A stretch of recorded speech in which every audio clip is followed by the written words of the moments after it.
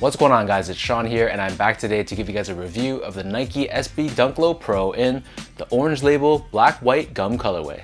Today's video is sponsored by Reshoevn8r.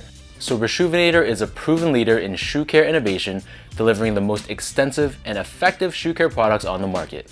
So I personally have used their products when I clean my shoes, and that's how I keep all the shoes I wear looking crispy clean. So be sure to check out their social media along with their website, which I'll add a link down below, giving you guys exclusive pricing for my viewers only. So for all of you guys in need of sneaker care products, be sure to check out Reshoevn8r. So jumping back into these shoes, these drop in the beginning of March for a very reasonable $90 USD. The official colorway for this shoe is black, white, and gum light brown. So alongside this Dunk Low, Nike also dropped a wide array of silhouettes in this orange label pack.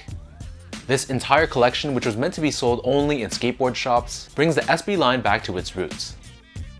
So taking a quick look at the box first, so these come in this no frills brown cardboard box. At the very top we have this orange square with the Nike SB logo, and then we see that orange square once again on this back end as well as on the front. And then as for the shoebox label, it reads Nike SB Dunk Low Pro ISO, and I believe, I'm not 100% sure, but I think ISO stands for in-store only, which makes sense given the way that this shoe was released. Inside the box we have this orange paper, and then alongside this they also give you this canvas bag which has those orange Nike SB squares found on either side. So jumping back into the shoe itself, so the majority of this SB Dunk Low is constructed using this very buttery black nubuck. I gotta be honest with you guys, the quality of this nubuck actually feels very good, and I think that was Nike's intention, giving this collection more of an elevated feel.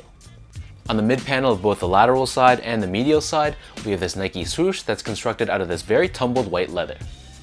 As we take a look at the very back of the shoe, we have the Nike word mark embroidered in white. And then in terms of laces, these come with black oval laces which have these orange lace tips at the edge. In addition to the black laces, they also give you a secondary pair of white laces if you want to give this shoe a little bit more pop and contrast.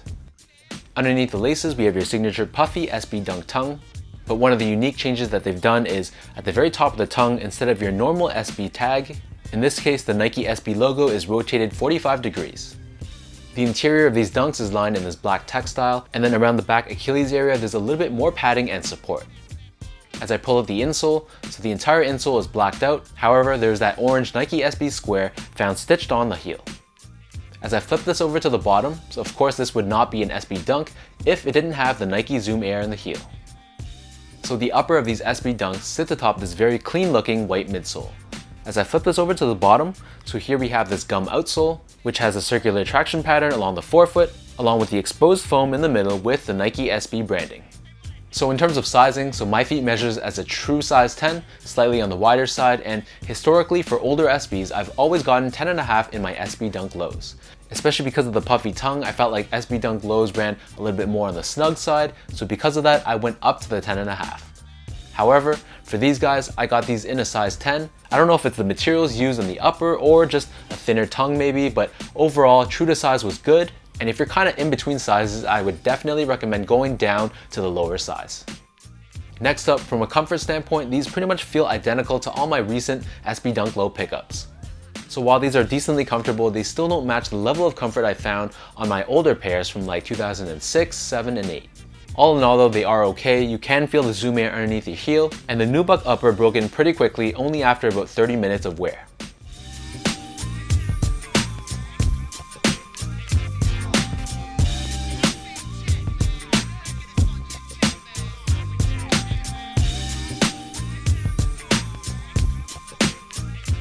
So with all that said, now let me lace these up and I'll show you guys how these look on feet.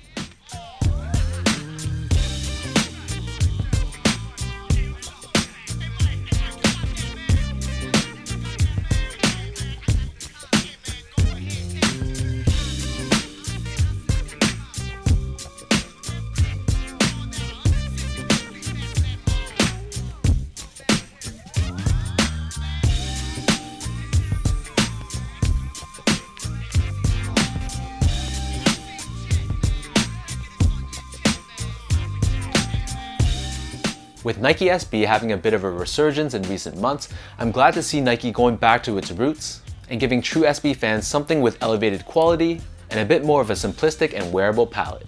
These probably aren't going to break any necks, but if you want something reliable and something easily wearable, then these guys should do the trick.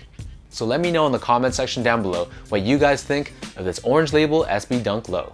If you guys like this video, be sure to like, comment, and subscribe. Give me a follow on Instagram at esco8, check out my Twitter at sean.go, and visit my website at seango.ca. Before we end this video, one final thank you goes out to Reshoevn8r, so once again be sure to check them out down in the link below. So until next time, thank you guys so much for tuning in, and I'll catch you guys in the next one.